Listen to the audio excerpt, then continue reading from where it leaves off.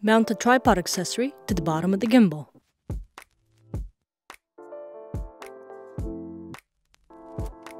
Engage the pan, roll, and tilt axis locks to provide stability for camera mounting. Loosen the QR plate adapter and mount the camera.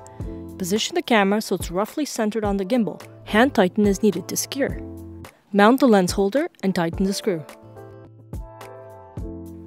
You should be balancing the gimbal in the following order. Start with the tilt axis, followed by the roll and the pan axis. Unlock the tilt axis. Face the lens upwards. Carefully let go of the camera and observe the drop direction. To compensate for the drop, loosen the tilt axis adjustment lever and adjust the axis arm until the camera stays level.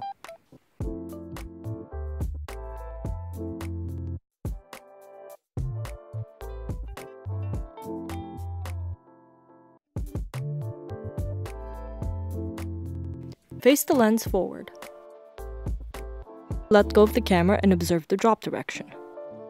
Loosen the front and back axis adjustment lever until the camera stays horizontal and is balanced.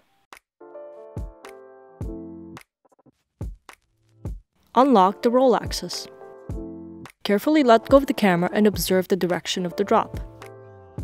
Loosen the roll axis adjustment lever and adjust the roll axis until the camera is balanced.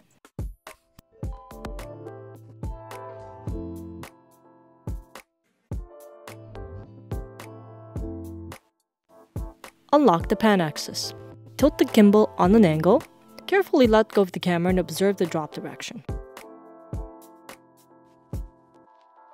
To compensate, loosen the pan axis adjustment lever. Adjust the pan axis until the camera is balanced. Before turning the gimbal on, make sure you mount the camera. Long press the power button to turn on. The gimbal will boot up.